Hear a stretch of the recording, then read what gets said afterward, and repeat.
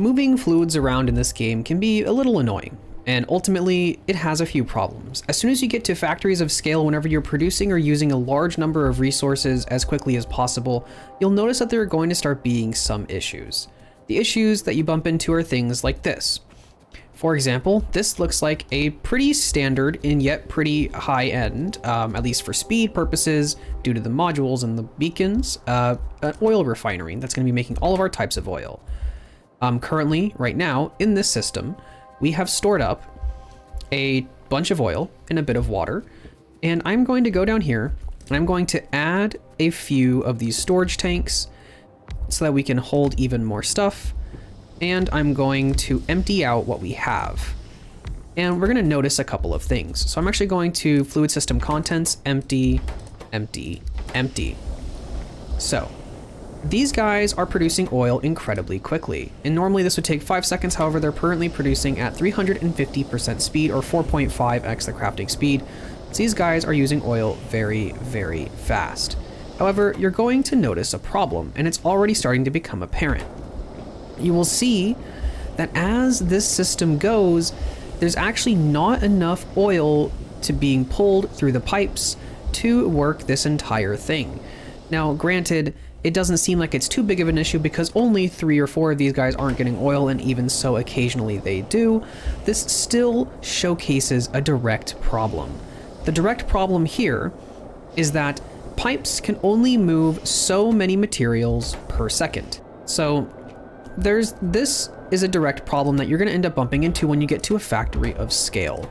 Factories of scale, by that I mean late game factories that are producing or using hundreds of thousands of materials. For example, I'm currently producing and consuming 100,000+ crude oil every single minute.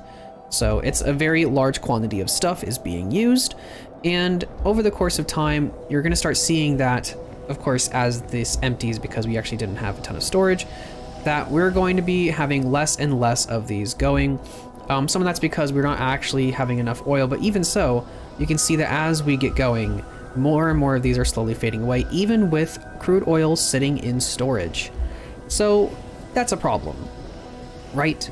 So effectively, we need a way, as we start to move further and further into the game, to completely bypass this process. What is basically happening here is only a certain amount of stuff can move through a pipe at a given speed. So what we're going to do is we are going to completely and utterly revamp the way that we process and store our oil. And I'll show you exactly how here in just a moment. Let me tear this down. All right, so the first thing that we're going to be doing in our first step in this process, of course, would be to, like, say, increase oil production. I might as well connect these up so we get some stuff moving around a bit better. I'll underground these real quick. So we're going to be storing up some crude oil here. And my logistics, my very fancy logistics robot that has a really big inventory here, has a ton of barrels in it. The first thing that we are going to do is we are going to, of course, you probably see from the title that this is a robots tutorial. And if you do not know how to use robots, I highly recommend going and checking out my video I posted on it that shows you how to use robots. So you can see this orange square here. This is a logistics network. We're gonna have to make sure that this isn't connected to my current logistics network, because then that would kind of ruin this whole experiment or this whole setup, because I want this to be its own separate setup for logistics. So what we're gonna do is we actually need a couple of places for these things to charge that do not also kind of group up with my other ones. I don't want them to connect my logistics, my big logistics network with this one. So this is its own little logistics network with a few places for them to charge. What we're gonna do is we have, say, a storage chest with a bunch of barrels in it. All we have to do now is we go to this thing and we tell it that it wants to grab barrels, of course. I'm actually gonna assume you guys have seen my robot tutorial, and because of that, I'm gonna assume that you guys know kind of what's going on here. So I'm gonna go ahead and put down some logistics robots. I'm actually gonna go ahead and have this guy request a few more for me and move back into the logistics network so I can get a few more of these guys moving. But we have some other stuff to do before that happens anyway, so it's not that big of a deal. So we'll just have him move right over there. That's fine. So now that our big logistics bot is gone, you'll notice that we are currently filling up these barrels of oil. These barrels of oil can be filled up really, really quickly if you want them to be. And this can be really, really useful for a few reasons. So filling up these barrels needs to be done quickly because, well, I mean, we need a lot of oil. Oil is something we're going to use large quantities of. So theoretically, in a factory, you would have barrels being made and barrels will be used. So let's go ahead and start setting up something that will actually consume the barrels that we now have. So I'm going to be building a complete setup for oil refineries. And the big thing about robots is that it allows you to bypass the restrictions of item movement speeds through belts, through pipes. It does not matter. Robots can bypass it all. And so it allows you to just do a lot more stuff. So that's what we're going to do. We're going to do stuff. What we're going to do is we have to place down our original oil refinery machine. We're then going to have to input water and we're going to have to input oil. So what we're going to do is we're going to put one here and put one here. I'm going to try my best to keep it inside this so it's copy and pastable. So all we do now is we run a pipe to ground here and we have this set to unfill water barrels and this to unfill these oil barrels. We're also going to have to start barreling up some more, some water as well. So let's actually go ahead and do that before I forget. So we're going to give this guy some water barrels. This is of course a closed system, so it's a little awkward to get it all working the way that we exactly need it to, but this will have to do for now. So now we have a system that is producing water barrels and oil barrels, and we are going to come down here. So we're going to have barrels of water being requested here and barrels of oil being requested here. And this is going to just straight up unload, and this thing, once this thing gets its oil, will start to produce the stuff that we need, which is awesome. That's exactly what we want. So then we're gonna have to offload all of this all these barrels, which is a bit of a pain, but we'll figure it out pretty quick. It's not necessarily too bad. Realistically, if I really want it to, I can just have it output somewhere else and go from there. If we have an extra tile, it's not that big of a deal, but this is how we are going to do it. We're going to have it empty out like this. And these are going to be emptying into active provider chests. What that means is that it's going to do its best to remove these barrels and send them somewhere, anywhere but here. That is what an active provider does. And now this thing is filled because this thing is full. So now we have to work on the other side. So now we're going to set up the right side of our little outputter here. So you can do this however you want in whatever way works best for you. However, I'm going to be showing you guys how I'm going to set it up, and you guys can choose to do the same as I do, or you could choose to not. It is entirely your choice. So what we're going to do is we're going to set up something like this, where this is going to take the petroleum and this is going to take the light oil. And we're going to run the light oil like this. And the reason why we can is because these are undergrounds, so these will not interfere with each other. So now we have something that's going like that. And we're going to place down our third one for heavy oil right here. So now that we have that placed down, we're just gonna go like that. And we're gonna have to go up like that, boom.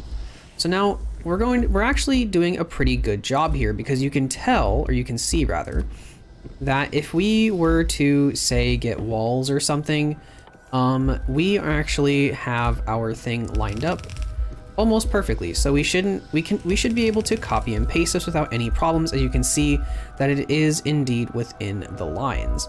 And to finish up the process, all we have to do is have a place for it to import and export barrels as needed. So there we go. And of course, yeah, you can see that this is staying within the tile parameters, just like that. So now we just put down a requester on each of these to request the barrels that it's going to need, a passive storage system so that it can do its thing. And we even have the room, actually no, we don't quite have the room for a substation. Actually we could absolutely have the room for a substation in here, which is awesome. It's actually a pretty good way to do this. I didn't do this on my own with my setup. It may actually be a little bit better than what I was doing. So it's actually kind of exciting that I've just kind of bumped into this solution while I was making this tutorial. So that's kind of cool. So, yeah, all we really have to do now is just connect this to power, which we can just kind of, doesn't really matter how, I guess. We just drop it right here. That's fine. Okay. So this thing is going to be requesting barrels. So we're going to be requesting, say, 10 barrels here, 10 barrels here, and these guys will be getting those. We do need to make sure that we actually have them in the logistics network so that these can function. Of course, you could just say have a line. If you were to line these up, you could just line up with roboports here, but we'll get to that part. Right now, we're just gonna get to the part where we can actually get this to function, which theoretically it does now. So now we see that we're bringing in barrels of oil and barrels of water, and that is fueling this bad boy. This bad boy is making heavy oil, light oil, and petroleum, which is being put into barrels, which the robots will carry off to use for whatever it is they need to do with it. So this is a completely set up system, and because of the way that we built it, we should just be able to say copy and paste this in a pretty easy way. All we do is go boom, and that should actually set it up. You don't actually have to do anything other than that. So this is the thing that's nice about robots, is that this system is completely put together. There is no other work that needs to be done. It's very compact, and even if, for example, you have a ton of these, and I mean a ton of these put down, as long as you have a place where barrels of water and barrels of oil are made in large quantities, you should never have to worry about how fast fluids can move through pipes, because they're not moving through pipes, they're moving through robots carrying barrels of fuel to where they are needed. So thank you so much for joining me for this video. This is actually really neat. I did not actually have it built like this, and this is actually pretty good. I want to compare it to my other system and see if I can't make it any better or worse. And I may show you guys the end product of that, or what I am going to be doing, probably to upgrade my thing. I'll see if it has the same number of tiles and whatnot. But this is a completely functioning oil system using robots to actively move the fuel. This bypasses the pipe movement issues with fluids. You can bypass it in other ways, but this is the way that I personally chose to do it, so that's why I made a tutorial on it. I'm going to compare this to my current setup for oil, and I'll show you guys kind of my refined decision, because I believe my left side on my current setup is better than this. I'm not sure how this is, but we'll see. All right, so this is the actual setup that I have currently for my back end factory side, which you can actually tell this is actually considerably better. And you could also probably work beacons into this if you moved this back and use undergrounds, and you could probably beacon these up if you want to. Something that I simply chose not to do because I have so many of these that if I really wanted to do that, I would just paste more. It doesn't really matter that much. And you can just drop a substation right there, and theoretically that should power just about everything. All we have to do is connect up. Actually, these are being 100% used. I'd have to find another spot to put the power in this area here, but that's okay. This is effectively, this turns out it was like 2 tiles longer than what I'm currently using, but this is actually really clean looking. It looks really good, and it works pretty well actually. So I'm not worried about that at all. It looks good, it feels good, it's easy to put together for your guys' sake, and actually if I do it like that, it does power everything. So that is absolutely perfect. This is the final product for this tutorial. If you guys want it, you can have it. You can build it exactly the way I have it here. I'll leave my character out. I'm having my character right here so you can kind of take a peek at it and enjoy what you see here. And hopefully this helps. And if it did, leave a like on this video. Thank you so much for watching. I'm actually pretty proud of myself to figure that out. That was pretty lucky for me, because I've been working on this for like 45 minutes just trying to get a fucking setup that worked, and this worked surprisingly well.